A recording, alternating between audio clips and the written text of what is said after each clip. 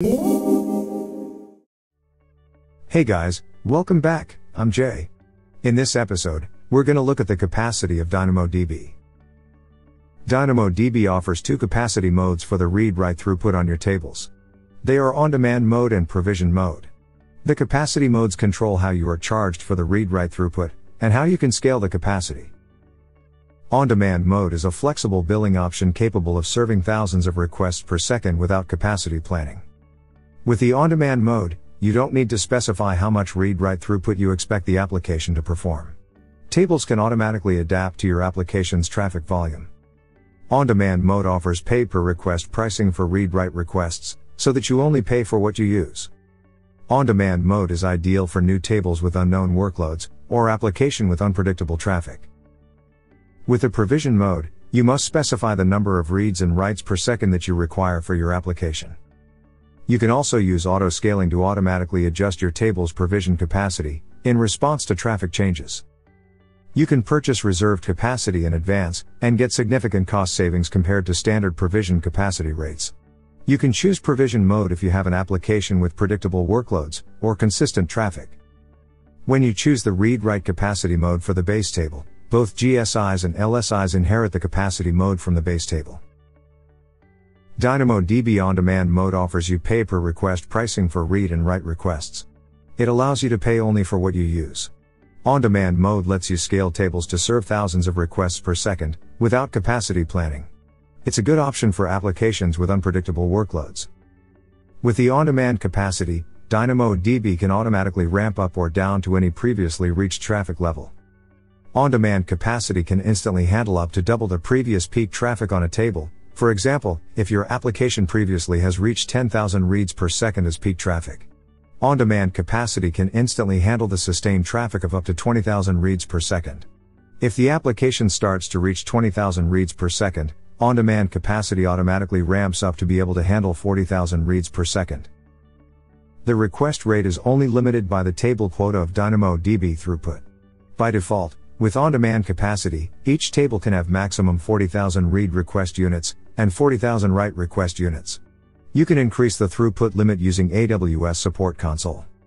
You can choose on-demand mode for both new and existing tables, without changing your application code. When you enable the on-demand mode, you don't need to specify the read and write throughput that you expect the application to perform. DynamoDB charges read and write operations that you have performed, based on read request units and write request units. One read request unit represents one strongly consistent read, or two eventually consistent reads for each item up to 4 kilobytes in size. The total number of read request units doubles when you perform transactional reads. Two read request units represent one transactional read for items up to 4 kilobytes. To read an item that is larger than 4 kilobytes, DynamoDB needs additional read request units. For example, if an item size is 8 kilobytes, you need 2 read request units for a strongly consistent read, 1 read request unit for an eventually consistent read, or 4 read request units for a transactional read.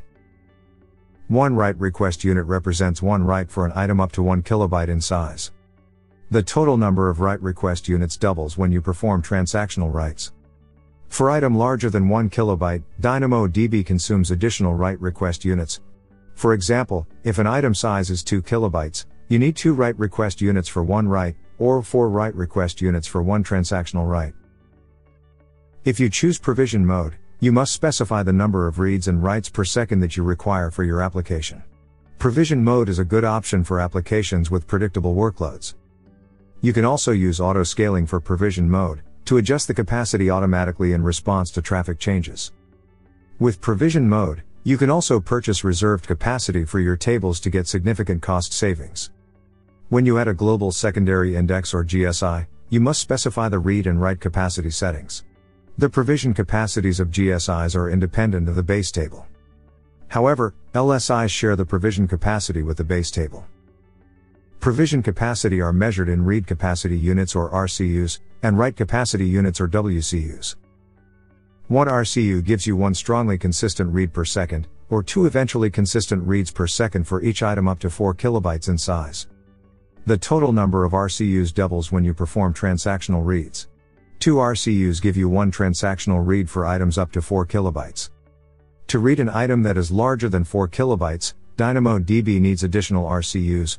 For example, if an item size is 8 kilobytes, you need 2 RCUs for a strongly consistent read, 1 RCU for an eventually consistent read, or 4 RCUs for a transactional read.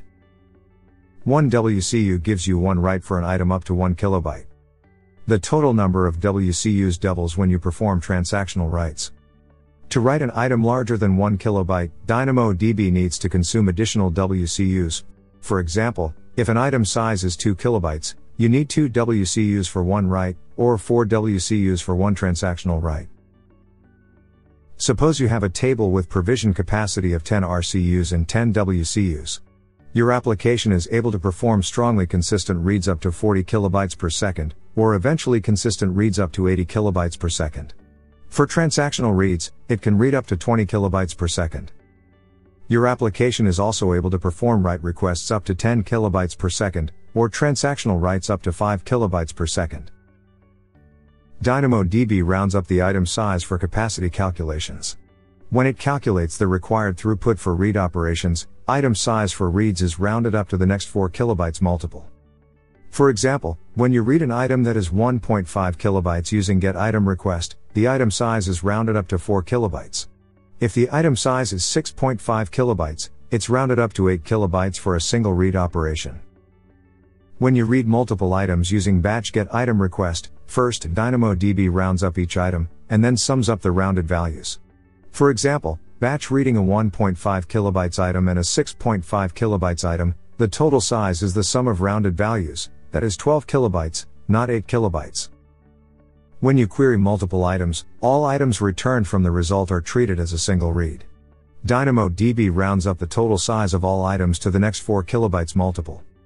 For example, if you query 10 items of 3.5 kilobytes each, the total size is 35 kilobytes. DynamoDB rounds up the total size to 36 kilobytes. The scan request reads all the items in the table. DynamoDB considers the size of all the items that are evaluated, not the size of the items that are actually returned. If you read an item which doesn't exist, DynamoDB still consumes RCUs. A strongly consistent read consumes 1 RCU, and an eventually consistent read consumes half RCUs. Item size for write requests is rounded up to the next 1 kilobyte multiple. For example, if you write an item of 1.5 kilobytes with put item, update item and delete item operations, DynamoDB rounds up the item size to 2 kilobytes. If you write multiple items using batch write item request, first, DynamoDB rounds up each item, and then sum up the rounded values. For example, batch writing a 500 bytes item and a 3.5 kilobytes item, the total size is the sum of the rounded values, that is 5 kilobytes, not 4 kilobytes. When you use conditional writes, DynamoDB consumes WCUs regardless if the operation is completed. If you update an existing item, the number of WCUs consumed depends on the size of the new item. For example, if the new item is 2 kilobytes, a failed conditional update or delete would consume 2 WCUs. If you write a new item, a failed conditional write consumes 1 WCU. DynamoDB autoscaling uses the AWS application autoscaling service to dynamically adjust provision read and write capacity on your behalf. Autoscaling automatically increases the capacity of the table or GSIs to handle sudden traffic increase without throttling. Autoscaling decreases the capacity when the workload decreases, so that you don't pay for unused capacity. With autoscaling, you can create a scaling policy for a table or GSIs. The scaling policy specifies whether to scale the read capacity or write capacity or both, and the minimum and maximum provision capacity units. The scaling policy also contains a target utilization, which is the percentage of consumed throughput at a point in time.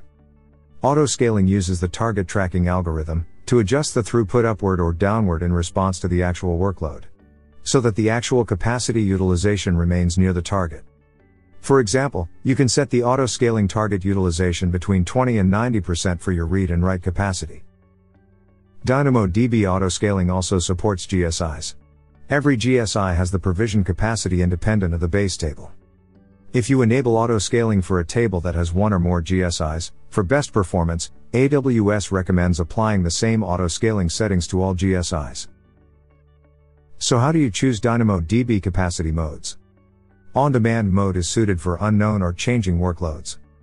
When you create a new table, on-demand capacity is a good option to help you establish a baseline for switching to the provision mode at the later stage. On-demand capacity is also suited when you have inconsistent application traffic. Your application may benefit from on-demand mode when handling sudden spikes. You may store some time-based data that requires only infrequent access after a certain period. You only want to pay for what you use. Provision mode is suited when you work with existing tables with known workloads. You can predict the application traffic based on the historical consumed capacity and CloudWatch metrics. You can also use provision mode for applications with consistent traffic and regular traffic peaks that happen gradually. Provision mode can help you forecast capacity requirements for cost control. Provision throughput is the maximum amount of capacity that an application can consume from a table or index. If your application performs reads or writes at a higher rate than the provision throughput, DynamoDB can throttle those requests. Throttling can prevent your application from consuming too many capacity units. When DynamoDB throttles a read or write request, it returns an HTTP 400 bad request error and a provision throughput exceeded exception to the caller. Your application can take appropriate retry action for throttled requests. For example, you can use the built-in support of AWS SDKs for error retries and exponential backoff. You can switch between capacity modes once every 24 hours. When you switch from the on-demand mode to provision mode, you should look at the historical consumption in CloudWatch, such as consumed write capacity units and consumed read capacity units metrics of the table and GSIs, to determine the new throughput settings. When you switch a global table to provision mode, you should look at the maximum consumption across all your regional replicas for base tables and GSIs, to determine the new throughput settings. AWS recommends enabling the auto-scaling when you switch from the on-demand mode to provision mode. The LSIs inherit the capacity from the base table. When you're deciding the capacity for the base table, you should also consider LSIs. The GSIs have separate provision capacity from the base table. AWS recommends applying the same auto-scaling settings to all your GSIs. With provision mode, you can purchase reserved capacity for your tables to get significant cost savings. The reserved capacity is only available in the provision mode, not in the on-demand mode. In this episode, we've learned the throughput capacity of DynamoDB. DynamoDB offers two capacity modes, their on-demand mode and provision mode. On-demand mode allows you to create tables without specifying the read and write throughput. DynamoDB automatically adapt to your application traffic volume. For on-demand mode, you pay for reads and writes based on read request units and write request units. When you use provision mode, you must specify the number of reads and writes per second that you expect for your application. You can use autoscaling to adjust the provision capacity automatically. For provision mode, you can purchase reserved capacity to get significant cost savings. Provision capacity are measured in RCUs and WCUs. 1 RCU gives you 1 strongly consistent read per second, or 2 eventually consistent reads per second for an item up to 4 kilobytes in size. 2 RCUs gives you 1 transactional read per second for an item up to 4 kilobytes. 1 WCU gives you 1 write per second for an item up to 1 kilobyte in size. 2 WCUs gives you 1 transactional write per second for items up to 1 kilobyte. If your application requests exceed the provision throughput, DynamoDB can throttle those requests. Okay, that's all for DynamoDB capacity. Thanks for watching and see you in the next episode. Hope you've enjoyed watching this episode. If you liked the video, please help us and hit the like button. If you want to watch more tutorials, please subscribe to the Cloudemy TV channel. Make sure to turn on the notification and stay tuned. At Cloudemy, we're passionate about cloud and AI technology. Please share your feedback and thoughts in the comments below. Feel free to let us know what topics you'd like to watch. Happy watching and happy learning.